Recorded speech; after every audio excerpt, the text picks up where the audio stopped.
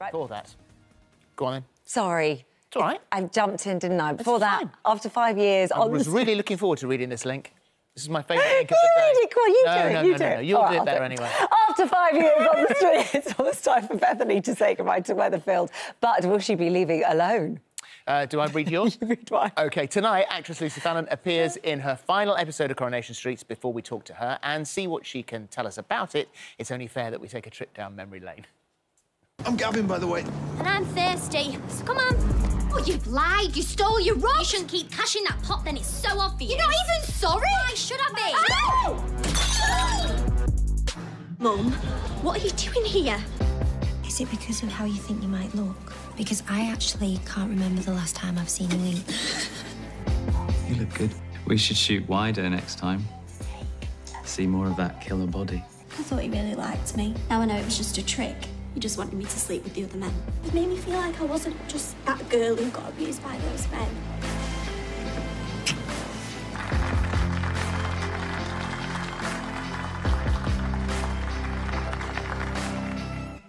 And Lucy joins us now, so we'll come to the wedding and her reaction to Daniel and all of that. But let's talk about the reason why she's going. And this is this opportunity down in London, this is internship at a magazine, and it's a bit bittersweet for her, isn't it, this leaving? Yeah, I think obviously she's going to miss everybody.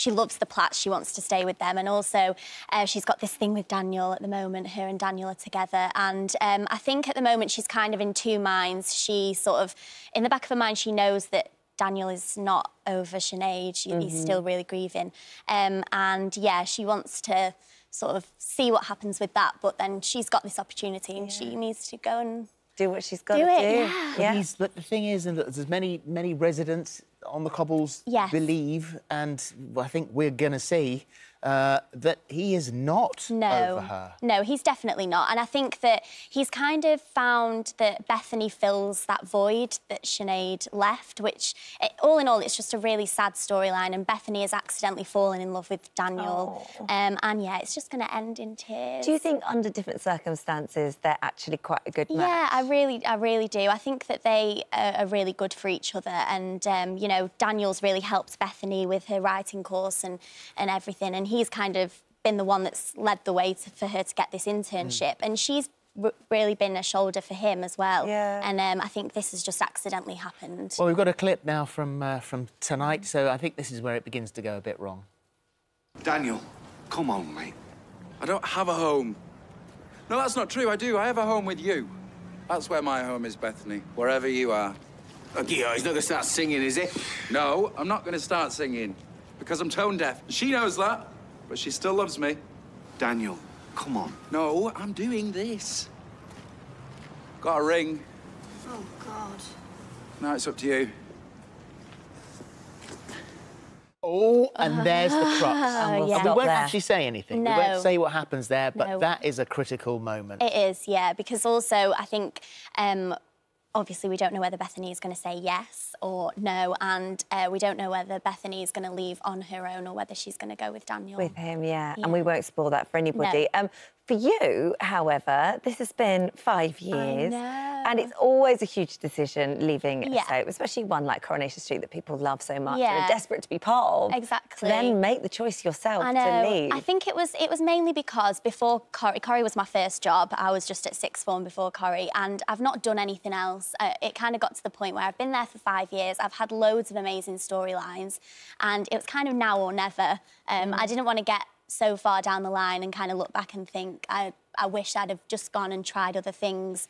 And, you know, it might not work out, I might not work again, but I need to try, because if I don't try, I'll never know. Well, here's the lucky thing, because you say to the team, do you know what, I think I'm gonna leave. Yeah. So you hand your notice in, essentially, and then they've got to find a nice way out, one way or the other, a way that suits the show. Yeah. And so you throw your fate to the writers, don't you? Leave it up to the them, production team. They could, you might have looked at it and gone, oh, she's hit by a crane. Yes, exactly. Or, you know, it could have been anything. Exactly, I know, it could have been anything. And I was kind of OK with that, you know, it was my decision to leave, so it's up to them. I left that down to them, but obviously I am glad that she's not been hit by a crane. So she is allowed to go off and do her internship in London, which could either be successful or unsuccessful. Yeah, so she'll just drop right back to where she started. She'll come back down. So the they road must quick. want to. They must want to keep the door open for you. Well, which is really yeah, that's really nice. So, however, you might not ever go back, and those scenes, those final scenes filming, might be the last one. So I imagine that was in the back of your head. Yeah, no, the whole day when we were filming, I was just crying all day. It was awful. It was pathetic. I just could not stop crying. But yeah, it was so nice, and I am going to miss everybody. That's the main thing. It's the people. I'm sure that you'll feel the same, everybody here. It's like a family, as cliche as it is. It's true, and yeah, I am gonna... So did you have, on your final scene, did you have sort of friends around and family? Yeah, my family all came, and my mum, dad, my sisters and my boyfriend. I think Angela's here today. She is, she's over there. There she is, Angela. There she's give us a wave. There she is. So what did Mum say when you said, I'm going to leave? I don't actually think she was very happy, really, were you? No.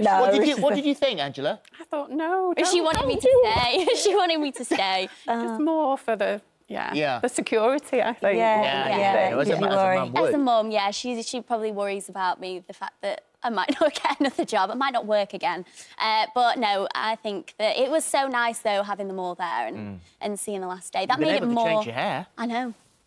That, obviously, being a character, you have to keep everything the same. I know that it was really weird when I was able to just go to the hairdressers and just be what do I want? Yeah, not what does Bethany want? What do I want? Yeah. So what do you want? What's next? What are you going to do? I don't know. I'm auditioning at the moment for different things. I think the beauty of it is because I've only done Corrie, I'm kind of open to do whatever, like theatre, TV, film, anything. So yeah, I'm just going to keep my options open, see what happens. Exciting. It is exciting. It's exactly what you should be doing. Yeah. How's the London Marathon going? Yeah, OK. It's going OK. Yeah, it's tough. It's really tough. I'm not a runner. I'm asthmatic. And, yeah, I've got... all the odds are against me, but hopefully... Well, also, I mean, correct me if I'm wrong here, but when we were sort of looking through the story today and you got to the London Marathon, that you haven't been out much. No. Because it's been raining. Yes, no, that is true. I mean, there's been a lot of storms, so I bought like a fold-down treadmill from Amazon. OK. It's not very good, but I've been using that instead. OK. But now that it's sunnier, I'll go outside. Get out there. So on London Marathon Day, what happens if it's raining?